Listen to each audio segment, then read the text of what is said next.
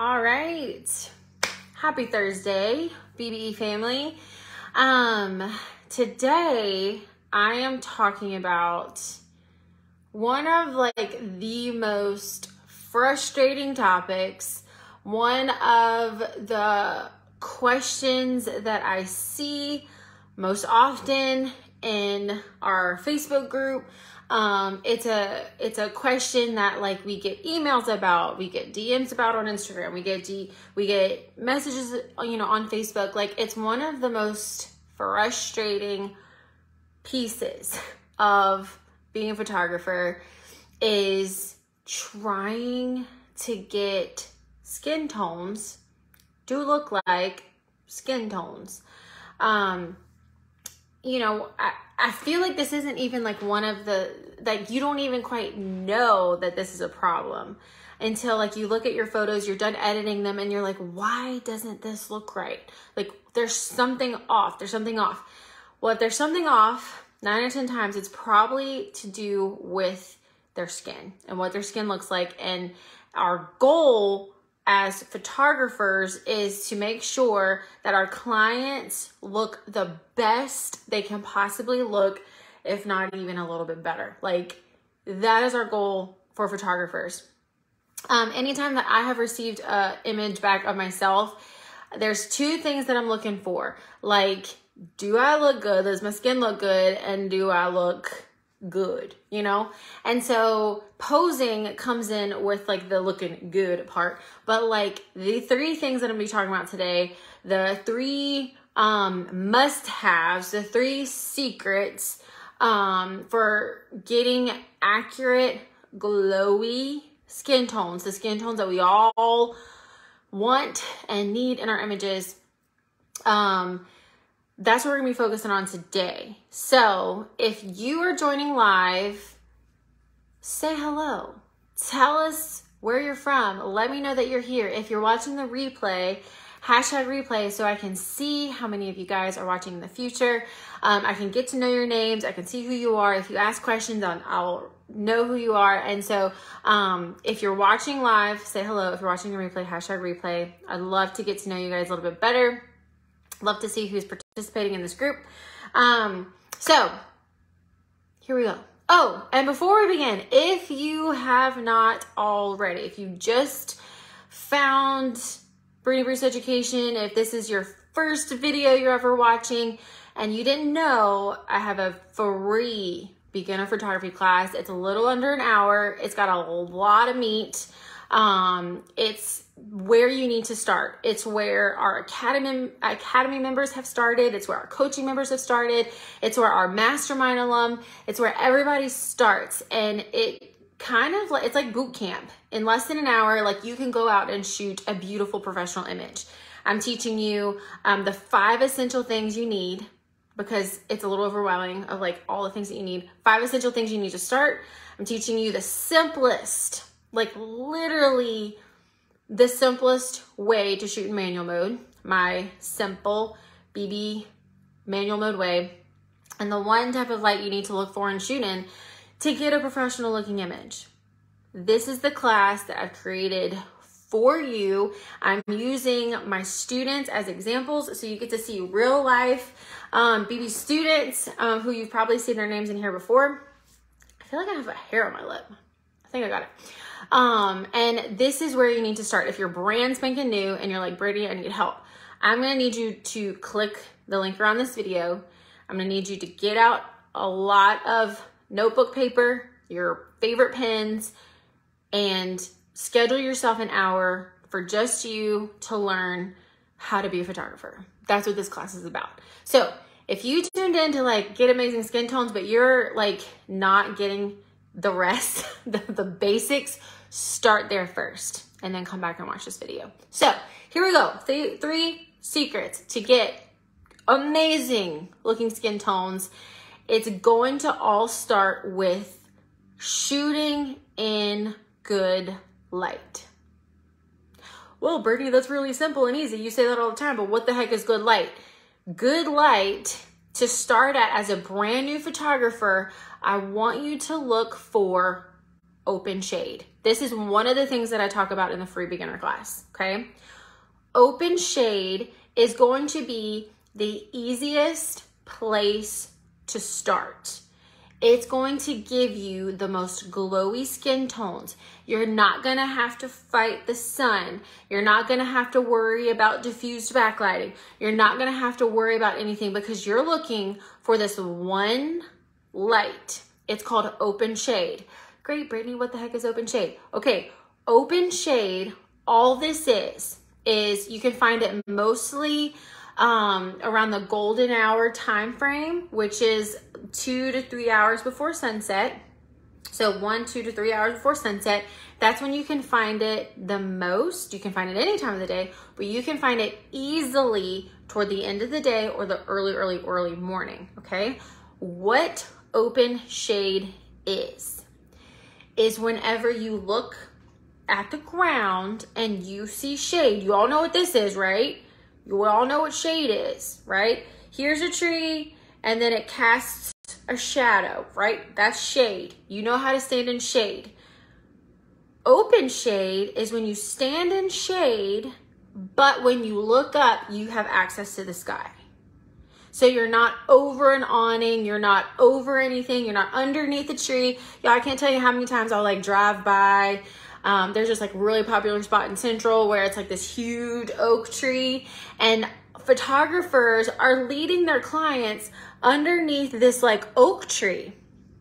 Here's the problem with that is that your clients are gonna have muddy skin tones, dark circles, raccoon eyes, and they're not gonna be cute, okay? Open shade, if you wanna shoot next to an oak tree, what you need to do is instead of underneath the tree limbs, you put them in the shade cast by the tree, but make sure when you and your clients look up, you have access to the sky. Why is this important? When you have access to the sky, when your clients are in shade, but they can see the sky, that open sky is gonna create fill light that's gonna help fill any kind of shadows that'll be caused by any kind of shade, okay? So open shade is when your clients are standing in shade, and also know this is the most even type of light, okay? So if you're in shade, that means the sun's behind you, right? If you're in shade, the sun's behind you, because if you have a tree, sun's here, this is where the shade is. So make sure you face your clients away from the sun. They're in open shade. They have access to the sky. That's gonna be step one, the first step in creating gorgeous skin tones, okay? I can't tell you how many times like I see, you know, whether it's you guys posting or other people, you know, asking, they're like, something's wrong. It's because the lighting is spotty on their face. They've got crazy color reflection, you know, which I'm gonna get to that in a minute. If they're standing in grass and there's harsh light, they're not in open shade, they're gonna have a green color cast on their face, or they're next to like red bricks, they're gonna have red, you know, color cast on their face, and it just doesn't look like skin, okay? Good light, open shade is the first step. Like you can't skip this step. If you want gorgeous skin, the easiest way to get there is putting your clients in open shade. Okay, so your homework after you watch this video is wait a couple more hours, wait until this evening, and go on a treasure hunt for open shade. See if you can find, okay, here's shade provided by this building, provided by my house, provided by this tree, whatever. This is open shade because if I stand here, I'm in shade and I see this guy. Am I getting through? This is open shade, okay? If you watch the free beginner class, I have stick figures and graphics and all the things so you can see. I have examples so you can actually see it. Of course, I don't have that for the live. Okay, this is gonna lead me to step two, the second secret. Step two of what you need to do in order to get clean skin tones for your clients. And that is making sure that they're standing on a natural reflector. What's a natural reflector? Well, let me tell you. A natural reflector is any light colored ground that you can put your clients in, like concrete, sand, even a light dirt road. Dead grass could be a natural reflector if it's like light enough, like wheaty looking. And then the long flowy grass is a natural reflector. Why is this important? Let me give you a quick 5th grade science lesson. Okay. When the sun travels at a bajillion hours an hour, I can't remember. I'm not that great at 5th grade science. It's going really, really fast. That light is traveling super fast. If you're smart and you know the actual travel velocity, then let me know in the comments.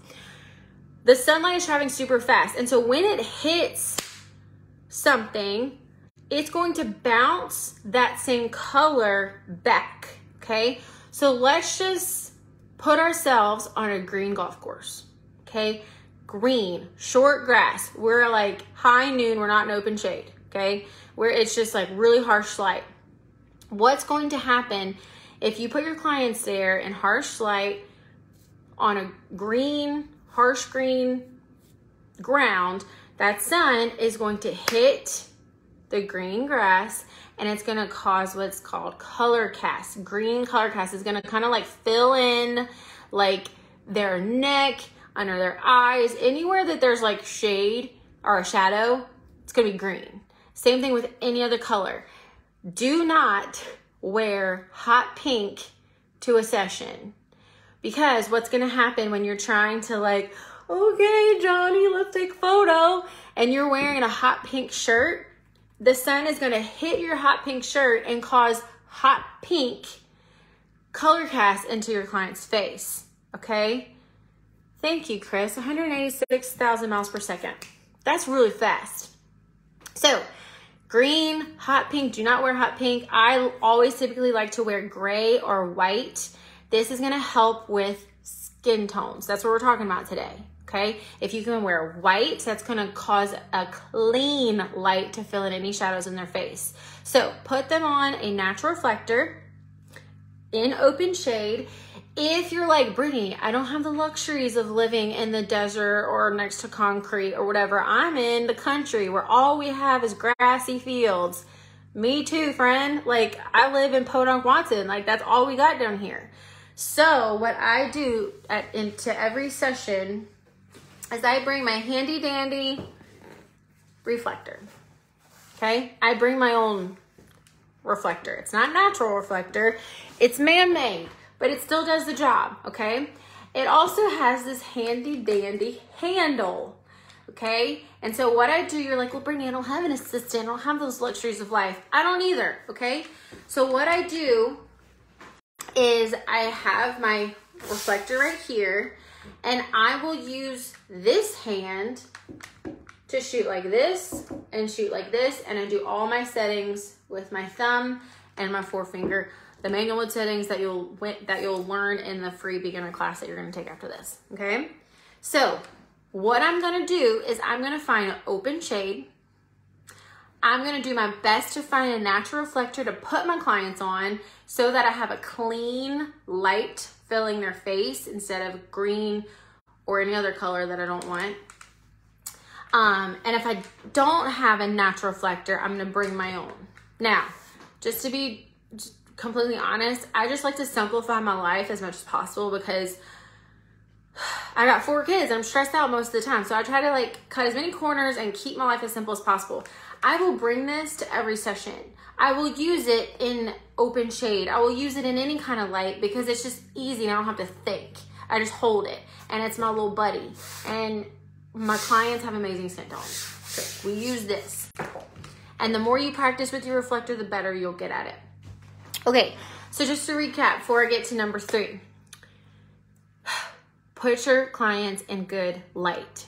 Start with open shade. It's the simplest, most easiest light to find to put your clients in that's going to give them pretty glowy skin. Number 2, place your clients on a natural reflector. Concrete, gravel, sand, dead grass, desert, did I say gravel? Did I say dead grass? I don't know. I think I'm repeating myself. Long flowy grass. Quick science lesson here, okay? Long flowy grass. Why can you shoot on long flowy grass but not short grass? It's science. Here we go.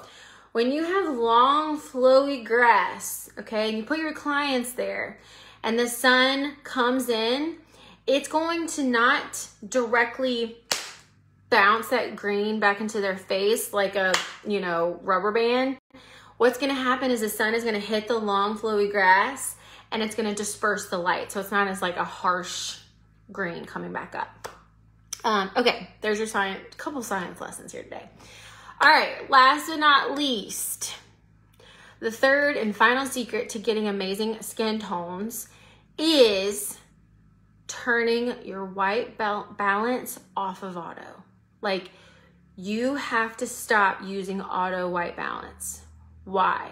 Because your auto white balance is not you. It's not very smart. It does a good job. It does a decent job when you're starting. Like, yes, if you're brand new and you're like, I need to figure out manual mode, I need to practice lighting, by all means, shoot an auto white balance. But when you're like, I've got manual mode down, I know light, I understand light, I can find open shade, I get it, I got my reflector, but there's something missing. It's because you need to turn your white balance off of auto, and I want you to practice shooting in Kelvin white balance, okay? Kelvin white balance is, simply put, a scale, okay? A scale of color. And what this scale of color is think about bath water, okay? When you turn on your bath water, what do? We put our hand underneath the water and we turn it on, and we're trying to get the perfect temperature. The perfect temperature, not too hot, not too cold, not too warm, not too cool. Kelvin is going to get your white balance not too blue, not too yellow or orange. It's going to get it just right, which is going to directly impact the skin. If your whites are white, which is what Kelvin white balance does, it's super, super simple. And I have a video that I can link below for you if you're like, I want to learn Kelvin white balance, but it freaks me out. I break it down for you. I'm going to link the video below and you can watch it after this one. Okay, what you're going to want to do is use Kelvin white balance to get your whites to look as white as possible. It's like a bath water, not too cold, not too hot, just right, okay? Because when your whites are white and balanced, your skin is going to look like skin. Your gray is going to look like gray. Your yellows are going to look like yellow. Your reds are going to look like red. Your blues are going to look like blue. Okay, and it all starts with white and white balance. Okay, and I know this is a lot. If you're brand spanking new and you haven't watched the free beginner class yet, I know that this is a lot, but this is totally learnable and totally doable and totally implementable. And you can do this today. Okay, if you've got it down and you're like, I just need to practice with my skin tones, I need to make sure I have my skin tones good. Number one, give yourself some grace if you're brand new, and know that your eye is going to be trained over time. Your eye is going to be trained over time. I did not start out with just eyeballing perfect white balance when I first started. I thought I was getting a pretty accurate white balance and like my skin tones. I'm like, oh yeah, this looks perfect. This looks so good. And then I look back and I'm like, holy crap, my people look like Smurfs. Like, what was I doing? Like, how did I think this looked okay? It's just over time, getting better, getting more mature in your art, in your craft, you're going to get those skin tones looking better and better and better and better over time. So give yourself some grace. Hey, if you're just tuning in, here it is, 3 secrets to get really beautiful, glowy skin tones. Number 1, put your clients in really good light, which is called open shade. All you have to do is go out during golden hour and try to find shade cast by a building, cast by a tree. Look up, and when you see the sky, you're in open shade. Number 2 is make sure you put your clients on a natural reflector. This is going to make your skin tones look glowy because the sun is bouncing clean light back into your client's face instead of a color cast, okay? And then last but not least, turn your white balance off of auto. Time to grow up a little bit. Turn it off of auto and turn it to Kelvin white balance, okay? And again, I'm gonna post the link of like how to use Kelvin white balance, how to do this in the around somewhere around this video. I'm not quite sure if it's gonna be down here. I don't know where it's gonna be, but I'll add that link. It's a YouTube video. And add that link so you can start learning about Kelvin white balance and start practicing and implementing it. So what do I do now? This is a crap ton of information. Number 1 action step is go outside with your spouse, go outside with your kid, go outside with your dog, and look for open shade. Step 1, just start trying to identify, put your dog, your kid, your spouse, whoever in open shade and take a photo. Just take a photo and see what you get, okay? Bonus, if you can put them in open shade and a natural reflector. If you don't have a lot of places with a natural reflector, this is the one I have, the handheld reflector. It's Elastolite. I think this is backwards, it's okay. Elastolite reflector. Really any kind of white reflector with a handle will do. Mine's like a triangle shape, just because it's small. It's not as like bulky as a circle. If you have a circle reflector, it's fine. Just make sure it has a handle so that you can start practicing using your reflector. You don't need an assistant. I mean, if you have one, great. But like I get the most beautiful skin tones just by doing this because the sun literally bounces it right back into their face, and I'm able to do my thing, blah, blah, blah, blah, and I coach them behind my camera. And then last but not least, I want you to join, no, not yet. I want you to watch the Kelvin white balance video, take a lot of notes, and start practicing. Start practicing. You're gonna suck at first, but that's okay. You're supposed to suck at first. You'll get better and better and better the more you practice, okay?